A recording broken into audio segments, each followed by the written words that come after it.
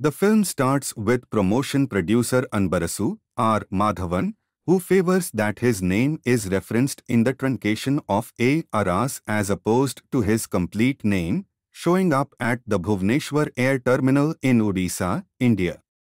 He is going to get onto a trip back to Chennai for his own wedding. Notwithstanding, he learns at the air terminal that his flight is dropped because of the awful climate in the state where weighty floods and heavy downpour because of the wet season have impacted air traffic. While sitting tight for additional declarations, Aras watches a TV insight about a psychological militant danger at an air terminal in Mumbai, making him dubious when he sees a limping man conveying an old sack on his hands. He illuminates the specialists, who figure out that the man just has a cucumber in that sack and that's it. The man, a truly debilitated man named Nalla Shivam aka Nalla, Kamal Hassan, acquaints himself with Aras and the two of them get to know one another. Notwithstanding, Aras misjudges Nalla Shivam, overlooking his recommendation and cordial colleague, bringing about a few funny occasions in the air terminal itself. Declarations are at last made that the flights wouldn't load up on that day and Aras should save place in adjacent lodgings to set up the evening. Aras understands that the five-star lodging that he was remaining in before is presently completely reserved, leaving him optionless. Nalla Shivam anyway assists him with finding a spot in a two-star lodging close by, in which both Nalla and Aras need to have a similar room. Aras' disdain of Nalla makes him act egotistically in attempting to dispose of Nalla, yet at each point, Nalla helps him out, which leaves Aras with crushing sadness. The following morning, Aras takes a taxi without waking Nalla to discover some way to Chennai. In any case, Aras understands that the floods have obstructed the majority of the streets and, surprisingly, the train station is covered by elevated degrees of water. He gets robbed by a criminal in the station who offers to assist Aras with his bags and loses all his cash. Nalla anyway comes to the station and assists Aras with holding the wallet, sans the cash. It is then uncovered that Nalla is an exchange unionist and is going with a really look at worth 30 lakh rupees to be conveyed to certain individuals subsequent to battling a legal disputes for a few association laborers. The silly and misconception occasion go on as the pair come to an alternate train station. There, Nalla chooses to recount the tale of his own past. However, a drained Aras nods off and leaves as he is going to start. The film then blazes to not many years back when a completely gorgeous Nalla acts in road theatres challenging the industrialization cycle, which is underestimating workforce. He frequently causes problems because of this. Nalla is likewise a painter, and an extremely skilled one at that. He is battling mostly against the town's greatest business mogul, the manipulative Kandasamy Padaichi, Nassar, whom he satirically mirrors during a significant number of his shows. Notwithstanding, a fascinating new development sees Nalla and Kandasamy's own girl Bala, Kiran Rathod, go gaga for one another. Understanding Kandasamy's power would be a lot to handle to get together. Nalla and Bala choose to run off. Yet while Nalla is on a transport en route to meet Bala, the transport meets with a terrible mishap at a slope which leaves Nalla severely harmed, which in this manner drives him to be deadened.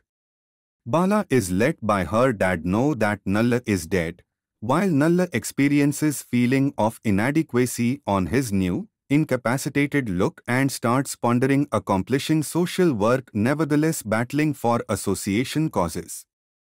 Nalla is likewise displayed as a socialist devotee.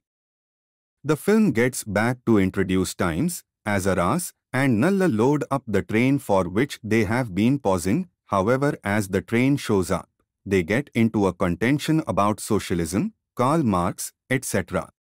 Nalla charges Aras as a specialist for Western and rich control, while Aras guards himself and reprimands socialism overall, alluding that the Soviet Association doesn't exist any longer. Nalla contends that the possibility of socialism wouldn't pass on. The contention turns warmed and delicate, making a touchy Aras punch Nalla. After at first looking quiet, Nalla punches Aras back much harder, making Aras drain. Thus, Aras deludes Nalla into purchasing water for himself and locks the train entryway, leaving Nalla abandoned. On the train, Aras meets a gorgeous corporate person who has similar interests as Aras, Yugi Setu, who requests that Aras discard a bunch of rolls Nalla provided for Aras and on second thought take his own whiskey offering. All as Aras awakens the following day, he understands that he has been conned once more and the corporate man is a criminal and has taken Aras' possessions. The train stops on the grounds that a train which went on the track before had a mishap and it must be cleared up first. There, Aras observes a large number of dead bodies and enduring individuals, making him endure inwardly. Shockingly, he meets Nalla again at the treatment camp close by. He is sorry to Nalla, who excuses him. Nalla suggests that he give blood to a withering kid needing stomach muscle blood, while Aras makes reference to that he is bloodsick. Nalla figures out how to persuade him at last, and Aras gives. Aras additionally recovers his possessions as he observes that the cheat is likewise around the camp.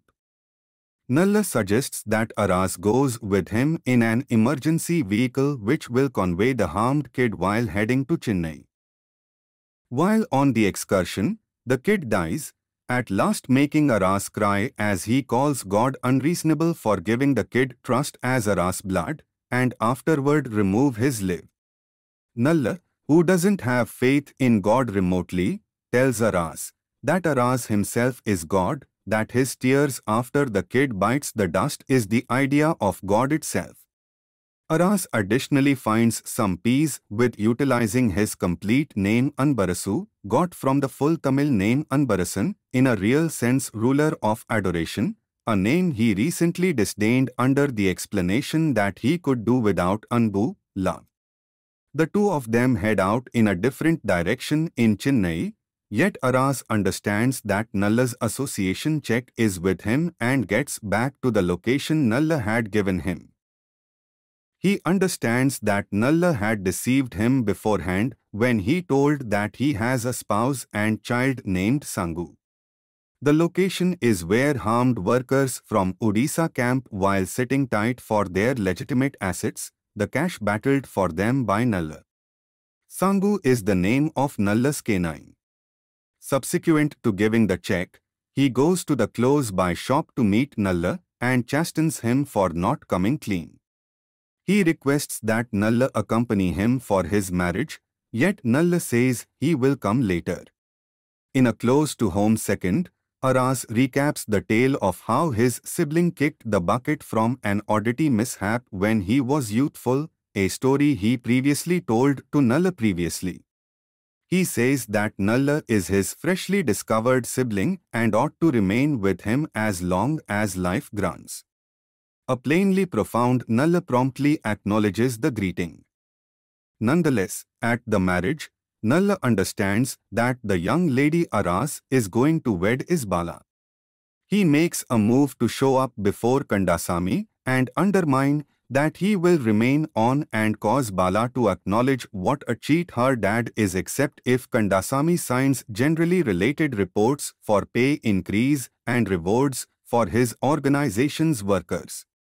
Forfeiting himself for the laborers, Nalla leaves after Kandasamy signs, abandoning a letter for his sibling that he has missions to finish in this world, and that he'd prefer travel as a free bird than to be confined and tied at one specific spot. He expresses gratitude toward Aras for the love shown. Kandasamy in the interim orders his right hand, Santana Bharti, to kill Nalla. As Nalla leaves, the associate methodologies and Nalla, telling that he cannot battle like he used to do, is prepared to acknowledge demise. Nonetheless, the associate drops his weapon, sobs, and apologizes to Nalla. He lets Nalla know that since he did all the grimy work for his chief, the god has rebuffed him by removing his cherished girl from him. He lets Nalla know that he has done what's needed since, and doesn't have any desire to bear additional wrongdoings in the interest of his chief. He requests that Nalla leave, and that God will safeguard Nalla. Nalla disproves, saying that the associate himself is God. He expresses that there could be no more prominent god than to have the option to apologize and change a unique plan of killing. The film closes with Nalla leaving with his canine, Sangu.